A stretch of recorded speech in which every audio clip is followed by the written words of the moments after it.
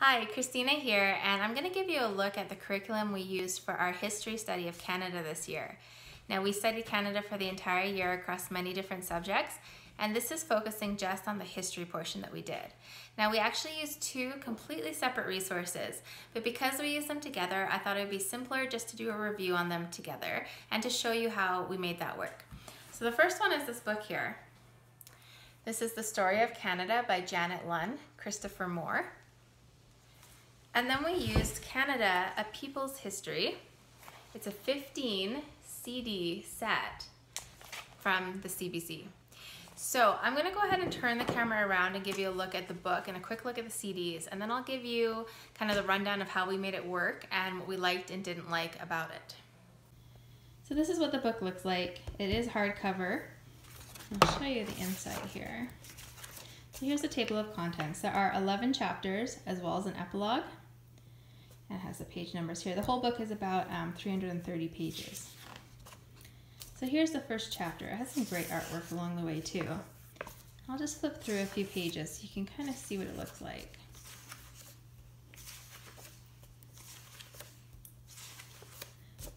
So the first one is a very short chapter and that's it.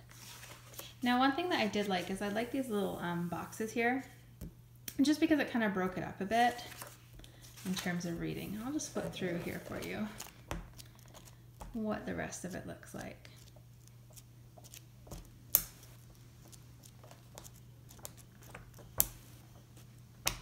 So there are a lot of pictures in here, and they have information on the side as well, little extra things.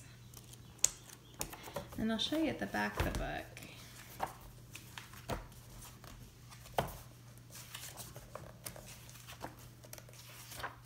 They have here the dates and order of events, which is helpful.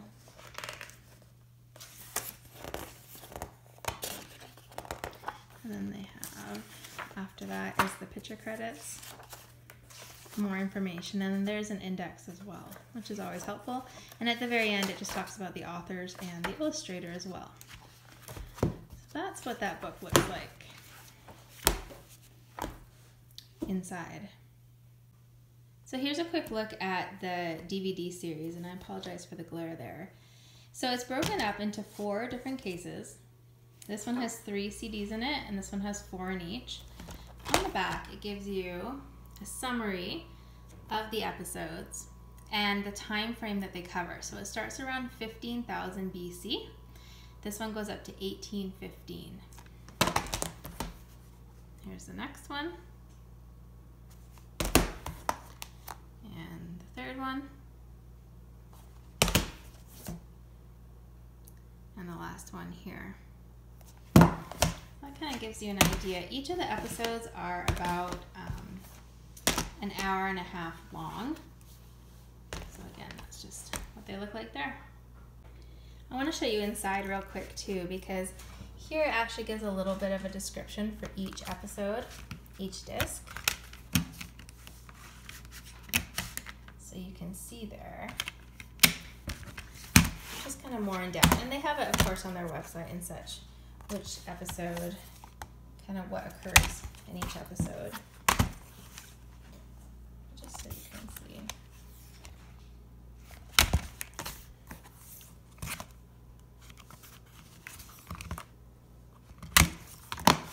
There you go. So the way that we made this work was I went through the Story of Canada, and then I went through the CDs, and I looked at the timelines.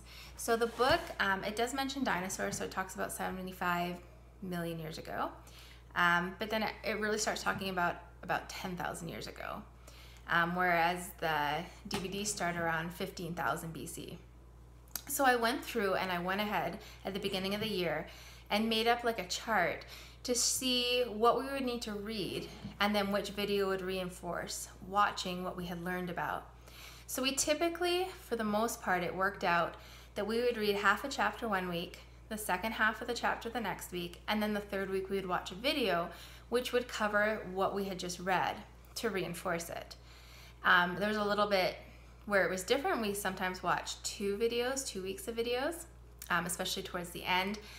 But overall, that's typically kind of how it worked. And it worked quite well. It was nice to kind of read something, and then when you're watching it, for it to be like, oh yeah, I remember this, which was good.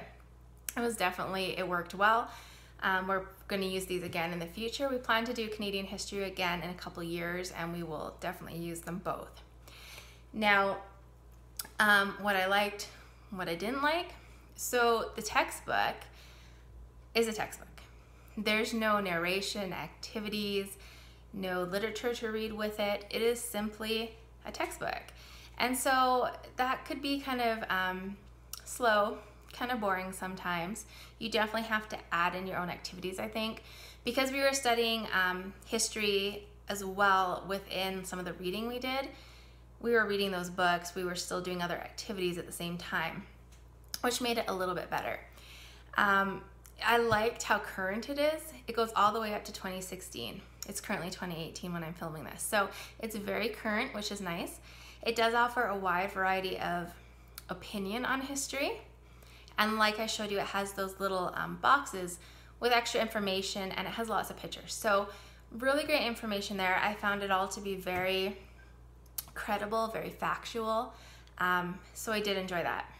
Now the DVDs, they only go up to, I believe it's 1990. Let me check. Yeah, it only goes up to 1990. So one of the downsides of the videos is that you're missing pretty much the last 30 years of history, which was too bad. But overall, I really love the videos. Like, I really love them. I enjoyed watching them. My husband enjoyed watching them as well. He would often watch them with us. It was kind of hit and miss for the kids. Our kids are 1, 4, 7, 9, and 10. So they like some of it. Some of it they found a little boring.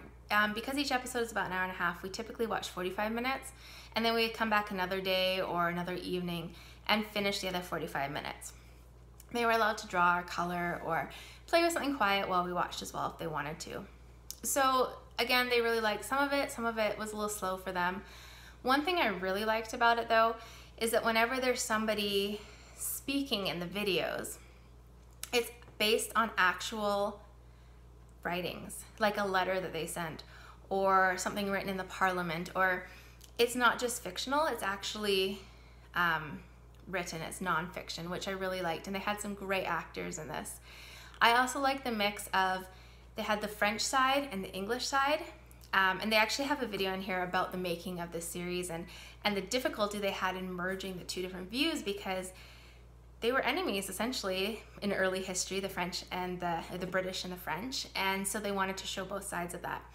And I think they did a really good job of that. The other thing they wanted to make sure they showed was the First Nation perspective, and I think they did a fantastic job. There was so much that I learned about history, and especially about the First Nation, that I didn't know, that I wasn't aware of. So very, very good in that way. In terms of what we didn't like, the videos, of course, there's war scenes, there's violence. I didn't feel like it was over the top. Again, my children are quite young and I was okay with them seeing it. If your children are sensitive, you may want to consider editing or just showing some of it. And the other thing, there was a few times where we had to kind of stop and talk to the kids.